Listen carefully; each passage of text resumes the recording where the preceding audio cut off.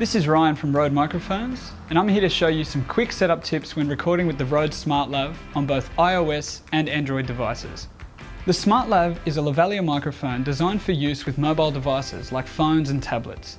It plugs directly into the headset input of your device, giving you clear and crisp audio reproduction for a fraction of the costs involved in setting up a dedicated broadcast audio rig. smartLav is designed to pair up with the RODE field recording app, but it'll also work fine with any other audio app on iOS. Most Android devices are also compatible with smartLav, so to find out if your device is compatible, head to smartlav.com or click on the link in the video description below.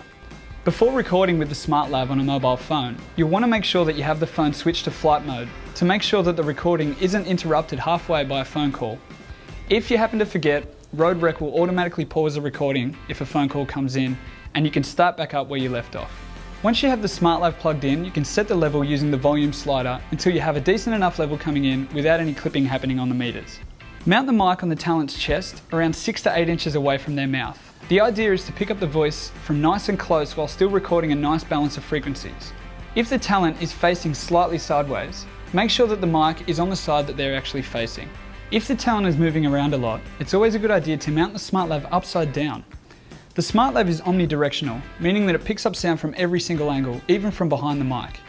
Mounting the mic upside down will reduce the chance of picking up any plosives or wind noise from the mouth, and it'll also pick up smoother high frequency content if the talent is moving their head around while speaking. RODE isn't available on Android, but smartLav will work with any audio recording app. I'm using SoundCloud here, and you can see it's quite easy to check your levels and record and then share directly to SoundCloud from within the app. If you have any questions about smartLav or you'd like to find out more, head to smartlav.com. There's a link in the description below.